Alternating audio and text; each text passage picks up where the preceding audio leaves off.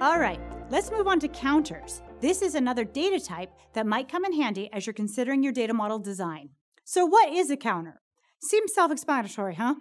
Well, a counter is a data type where you can have a column that stores a 64-bit signed integer. What else? Oh yes. They could be incremented or decremented, and the values are changed using the CQL update command. Counters need to have a specially dedicated table, however, as the only thing allowed in the table with counters is the primary key columns, which can't be counters themselves, and the counter column or columns. So let me just reiterate. Primary key columns and counter column or columns. Yep, you can have more than one counter column in your table if you want to.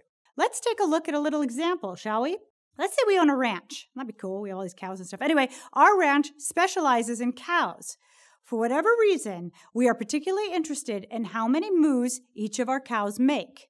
Well, for that, we need some way to count up moos.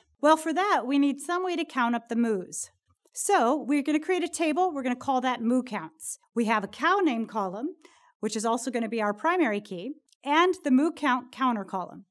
So far, so good. Now to add to our moo count, we will use the update command to update the moo counts table, presumably every time we hear moo or moos. In this example, we updated the moo count to increment the value, whatever it happens to be at that time, by 8, where the cow is named Betsy. Got it? Okay, some caveats you have to remember with counters. Cassandra is a distributed system. If you haven't learned that by now, we've got bigger problems than counters. Seeing as how it is a distributed system, replication can sometimes cause consistency errors in your counter columns. Be aware that this can happen. Also, you cannot insert or assign values to counters. The default starting value of a counter is 0. Another thing, counters must be the only non-primary key column or columns. Counters are not idempotent. In DataStax Enterprise, you cannot use using timestamp or using TTLs to update the counter columns. You must use the update command. And finally, counter columns cannot be indexed or deleted.